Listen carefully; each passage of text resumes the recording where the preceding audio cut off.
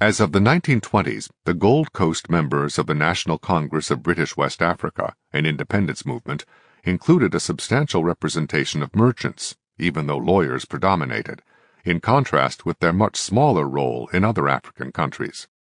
But spearheading the drive for independence was a man much more typical of the African leadership of that era, Kwame Nkrumah, a Western-educated political activist who had no substantial background in anything else. His special appeal was to the young and the semi-educated, and his political style has been characterized as ritualistic or mystical in an ideological or cult of personality sense. His imprisonment for sedition under the colonial government gave him an added appeal to his constituency. As a result of the electoral success of his party in the 1951 elections, Nkrumah was invited from prison to head up the government that would lead Ghana into independence. Kwame Nkrumah had sweeping ideological goals, sweeping not only within Ghana, but also a sweeping Pan-Africanism, with which he hoped to form a transnational Black African unified superstate. Under Nkrumah, power was centralized in the national government as against regional and local bodies. It was centralized in the executive, which subordinated the legislative and judicial branches.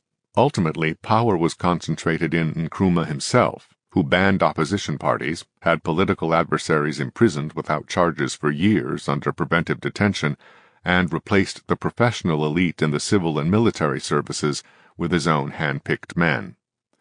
Beginning its independence with more human and natural resources than most other Black African nations, a higher per capita income, and large foreign reserves, Ghana experienced an almost immediate economic decline in the post-colonial era. By 1965, Ghana's foreign reserves of nearly $500 million in 1958 had turned into a foreign debt of $1 billion. Nkrumah's economic policies were ambitious, if not effective.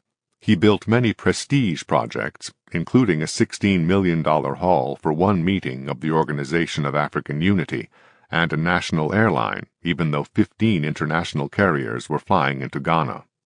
In 1966, while Nkrumah was en route to China, a military coup ended his regime in Ghana. He went into exile in Guinea, whose president, Sékou Touré, gave him the honorific title co-president. The new government in Ghana had its own problems and excesses. Scores of Mercedes automobiles were flown in for the new rulers, at a cost of more than $100,000 each, plus shipping.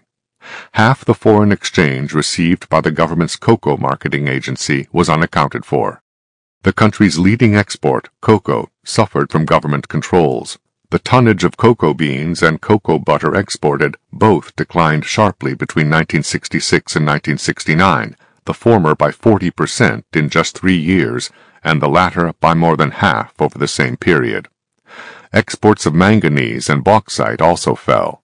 Stores became bare. Transportation broke down. Ghanaians began fleeing to the Ivory Coast and Liberia. From an economy that had been growing during the 1950s, there was now a slight reduction in real output per person for the decade of the 1960s, and a steeper reduction of 2.65% per annum between 1970 and 1982. Over this latter period, Ghana's foreign debt rose from less than 1/4 of its annual output to more than 1/3 more than its total output. A second coup in 1978, led by a young Air Force lieutenant named Jerry Rawlings, replaced the existing military government and began executing its leaders for corruption, including the former head of state, who was accused of banking $100 million of ill-gotten gains in foreign countries. A year later, Rawlings returned power to civilian hands. But the country's economic woes continued. Its national debt rose, it fell years behind schedule in repaying its loans, and inflation exceeded 100% per annum. Roads and trucks both fell into such disrepair that the cocoa crop could not be moved to the ports to be exported, and began piling up in government warehouses.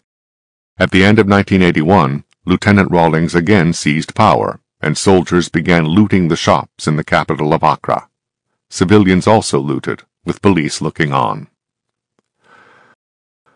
Rawlings' policies had a strong idealistic and populist flavor, including price controls that, among other things, made it uneconomic to produce cocoa, the country's most important crop, Exchange rates fixed by the government made it uneconomic for foreign industrial firms to continue operating in Ghana, causing drastic cutbacks in employment and earnings. The country's total output declined absolutely, at an average rate of 4% per year during the early 1980s, and investment fell by 1/3. Ghana's per capita income, which had been more than double that of Nigeria in 1965, was less than half that of Nigeria by 1985. Food shortages developed, the number of doctors declined, as did life expectancy. Rawlings, however, remained popular in Ghana, an economic failure but a political success. In 1983, however, he made a fundamental change in Ghana's economic policies, following recommendations of the World Bank. The government began to free up the market in various ways.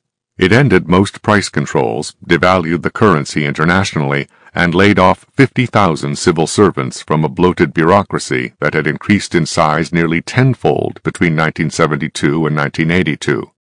Government-owned businesses were put up for sale. The response of the economy was dramatic. Ghana's economic growth rate from 1983 to 1988 averaged 6% per annum. Once bare store shelves began to fill up with consumer goods. Streets began to be clogged with imported cars. Reversing years of government policy of keeping cocoa prices to the farmers artificially low, the government tripled the price paid to the producers.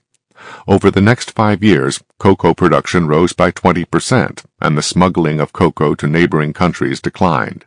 Ghana's economic turnaround was not only a major contrast to its past under Nkrumah and later statist regimes, but was also in sharp contrast to continued economic deterioration in much of sub-Saharan Africa, where per capita output actually declined 5% in 1987.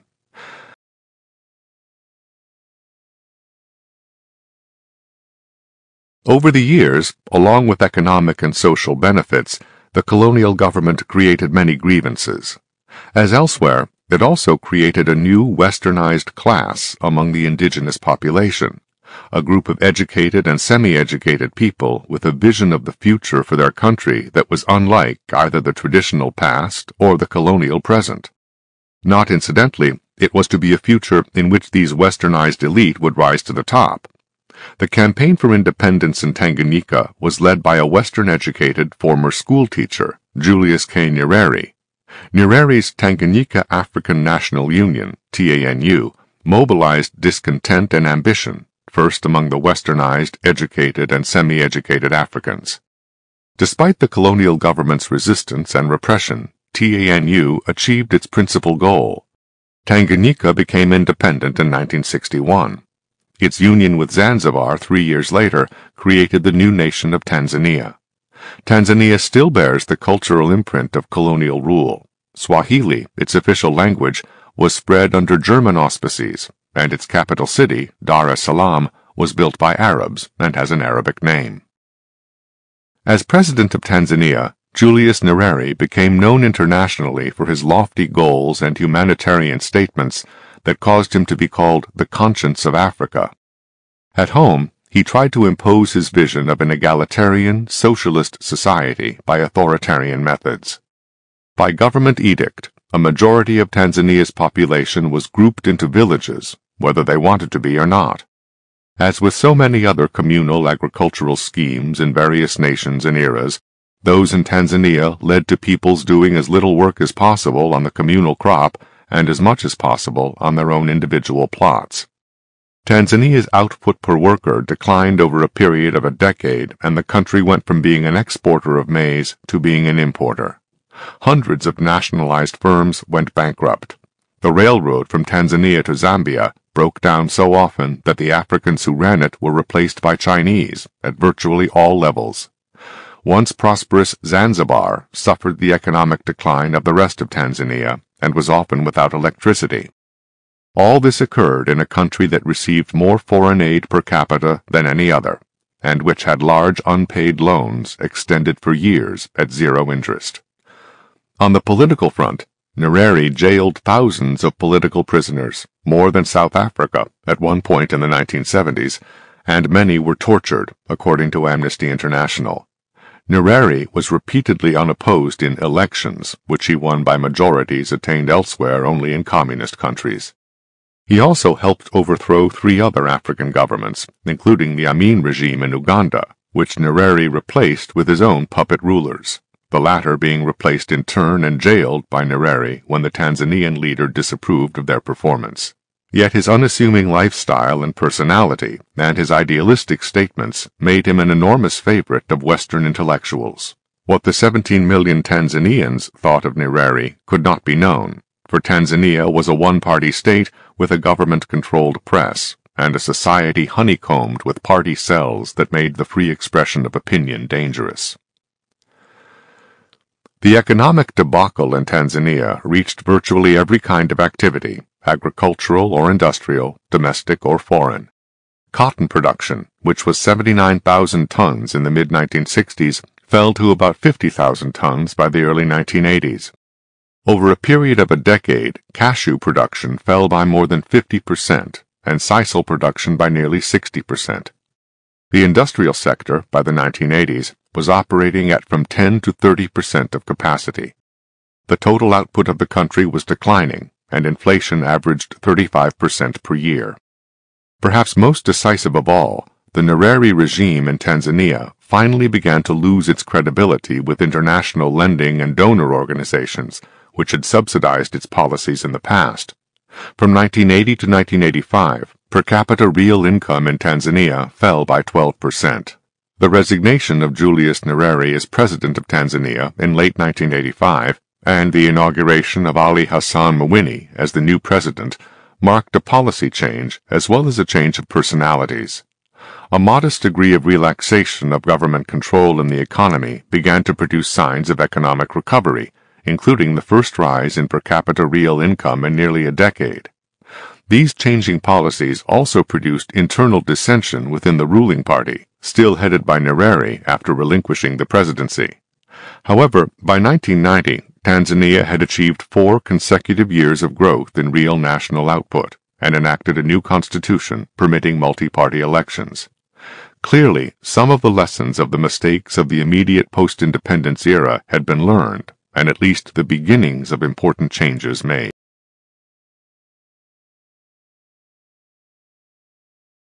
The post-independence history of the Ivory Coast diverged considerably from that of other African nations during its first 2 decades. But this divergence was the deliberate choice of one leader, and was, in that sense, very much like the authoritarianism common elsewhere in post-independence Africa. Félix Houphouët-Boigny was an early political leader in French West Africa, with a movement centered in the Ivory Coast and articulating the grievances of his fellow Africans against French colonial policies. Even so, he was seeking amelioration under colonial rule, not independence. Houphouët-Boigny was the French-educated son of an African chief. Born in 1905, he became a physician, a wealthy planter, and a public health official before entering politics in 1944. He spent a dozen years in France, beginning in 1946, first as the Ivory Coast's representative in Parliament, and then as the first African to hold a cabinet position in a European government. The cultural assimilation and acceptance of the small group of educated Africans as black Frenchmen operated to mute anti-colonialism and to co-opt its potential indigenous leaders. But the fall of France in World War II and the rise of a Nazi puppet government in Vichy undermined the legitimacy of French rule, while the racist and exploitative policies the Vichy government followed in the African colonies under Nazi auspices provoked resistance and sabotage. The African solidarity this promoted was one of the ingredients in the post-war movement toward independence. After the war, Houphouët-Boigny won great popularity in 1946 for his role in bringing to an end the hated system of forced labor. New civil and political rights followed piecemeal over the years. In 1960, the Ivory Coast became an independent republic within the international French community, with Houphouët-Boigny as its first president. The post-independence policies of the Ivory Coast differed sharply from those of most other African nations in a number of ways. It avoided executions or coups, and long resisted the widespread policy of building showcase industries that could not pay for themselves. It also imposed few restrictions on the transfer of foreign capital or profits, and did not succumb to the political temptation to drive out foreigners in order to turn their jobs over to Africans. There were more Frenchmen in the Ivory Coast in the 1980s than there were at the time of independence 20 years earlier, and they filled many important positions in government and the economy. This produced resentments among newly educated Africans seeking careers and urging political Africanization. The Ivory Coast also made use of technical experts from Taiwan and improved seeds from Brazil, India, and the Philippines. During the 1980s, the World Bank estimated that foreigners held 4/5 of all jobs in the Ivory Coast, requiring a college degree. As of the time of independence, the Ivory Coast was one of the poorest nations in Africa and in the world. However, despite an initially low level of economic development, poor soils, and few natural resource advantages, the Ivory Coast became one of the few African nations whose economy grew faster after independence than under imperialist rule. The Ivory Coast achieved one of the highest sustained growth rates of any black African nation without major petroleum deposits, and in fact one of the highest growth rates in the world.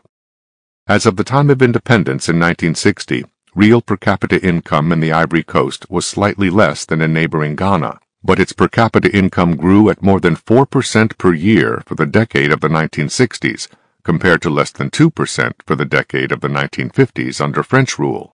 By 1982, real income per capita in the Ivory Coast was 50% higher than it was in 1960, and was now also 65% greater than in Ghana. The Ivory Coast also remained one of the few countries in Africa that could feed itself. These policies produced a prosperous peasantry and frustrated westernized intellectuals, in contrast to the reverse in other African states. In the first quarter of a century after independence, agricultural output in the Ivory Coast doubled, and private consumption, exports, and gross domestic product all increased 3- or 4-fold, while the initially very small manufacturing sector increased 5-fold. In little more than a quarter of a century, the country's per capita income rose 10-fold, becoming the highest in any black African nation without petroleum deposits. Among the consequences of these policies was that the Ivory Coast often had balanced budgets and avoided international balance of payments problems that plagued other Third World countries. Although the Ivory Coast had its economic and social problems, including corruption, these did not compare with the chaos, starvation, or mass killings in some other African nations. But its relative success brought neither the country nor its president the kind of attention or acclaim lavished on others, such as Tanzania's Nyerere or Ghana's Nkrumah. Houphouët-Boigny embraced few of the fashionable ideas, from Pan-Africanism to socialism. He was also one of the very few African leaders ever to have run a business enterprise. Other political office holders in black Africa, whether at the top or elsewhere in the political and bureaucratic pyramid, tended to come disproportionately from a white-collar or professional background, including school teaching. Former clerks alone accounted for 1/5 or more of the members of the legislatures of Ghana, Senegal, Guinea, and Tanzania, 2/5 or more of the legislatures of Niger, Mali, and Upper Volta, and 4/5 in the former Belgian Congo. In the Ivory Coast as well, at the time of independence in 1960, the previous skills of about 40% of the members of the National Assembly and the Cabinet were either clerical or educational, and 2/3 had worked for the government. But because of the great role of the head of state in African nations, the fact that the president had a different background apparently accounted for the very different policy approach of the Ivory Coast, and for the very different economic, social, and political consequences. Houphouët-Boigny's policies not only contrasted with those of Nkrumah in Ghana, the two leaders made a famous bet as to which approach would prove to be more successful. Although Ghana was the more prosperous country at the time and was more richly endowed with natural resources, the subsequent reversal of their respective economic standings was a dramatic demonstration of the effects of the two approaches. Even as regards the social position of the poor, one of the prime talking points of Ghana's more left-wing policies, the Ivory Coast's policies bore fruit. Although income was less equally distributed in the Ivory Coast than in Ghana, people in the bottom 20% of the income distribution in the Ivory Coast had twice the real income of people in the bottom 20% in Ghana. Indeed, the bottom 20% in the Ivory Coast averaged higher real incomes than a majority of the population of Ghana. Partly this was because real income was rising in the Ivory Coast and falling absolutely in Ghana. Also, it must be noted that even the top 20% in the Ivory Coast, the rich by African standards, were making quite modest incomes by the standards of Western Europe or the United States. That this impressive record was due to the policies the country followed, rather than to natural resources or other advantages, was painfully demonstrated in the late 1970s and in the 1980s, after the Ivory Coast succumbed to the political temptations which had so badly affected the economies of other African nations. Instead of continuing its policies of concentrating government expenditures on creating infrastructure and letting the private marketplace produce goods and services, the country's new policies, beginning in the late 1970s, shifted government investment into manufacturing and other state-owned enterprises. Favorable prices for the Ivory Coast's largely agricultural exports brought in the money required to finance such ventures. Moreover, the country's good economic reputation internationally enabled it to borrow abroad. However, such transient good fortune provided no basis for an enduring policy. When the prices of such exports as coffee and cocoa fell in 1978, and the oil shock world recession struck in 1980, a whole era in the economic history of the Ivory Coast came to an end. Between 1975 and 1980, the country's external debt rose by 400%. By 1990, the cost of servicing its international debts absorbed 39% of its export earnings, compared to just 7% 20 years earlier. Even during its earlier good years, when observers spoke of the Ivory Coast's economic miracle, it was not a completely free market economy. Even then, its ventures into the kinds of state regulation engaged in more widely by other African nations had not had good results. For example, the availability of soft foreign aid loans for centralized government planning of rice production led the Ivory Coast into policies that produced a glut of heavily subsidized rice that taxed the storage capacity of the government, cost the national budget far more than originally planned, and led to consumer prices far above those at which rice was available on the world market. Beginning in the early 1980s, the country's national income declined absolutely, while population continued to grow. The long period of one-party and one-man rule likewise ultimately began to take its toll on the Ivory Coast in corruption, in economic problems, and in political repression. In 1992, the capital city of Abidjan had its worst riots since independence, with political opposition leaders being imprisoned. After the death of Houphouët-Boigny in December 1993, he was succeeded constitutionally, on an interim basis, by former National Assembly leader Henri Konan Bedie. Bedie's chief rival for the presidency, Prime Minister Alassane Dramane Ouattara, resigned upon Bedie's accession to the presidency. This and a long period of national mourning, during which political activity was muted, contributed to a smooth transition. Privatization, begun in the last years of Houphouët-Boigny, continued under the new regime, and this helped turn the economy around. After years of declining national output, the Ivory Coast's real gross domestic product began to grow again, first by a modest 1.8% in 1994, and then by a robust 7% the following year.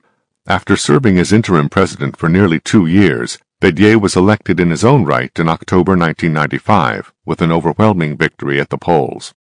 However, this presidential victory, winning 96% of the vote, was tarnished by the fact that 2 opposition leaders were barred from running, and opposition rallies were forbidden. Moreover, despite favorable economic and political trends, the new president began jailing journalists for even mildly critical writings. Earlier, in May 1995, Bedie's government arrested 11 army officers on suspicion of plotting a military coup, though no specifics were made public.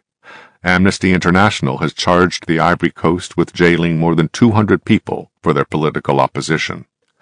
By and large, where the Ivory Coast followed its own pragmatic policies in the first decades after independence, it was successful both economically and politically, at least in the sense of avoiding the traumatic problems of other tropical African nations. But where it followed policies more like those of other African countries, it suffered many of the same consequences.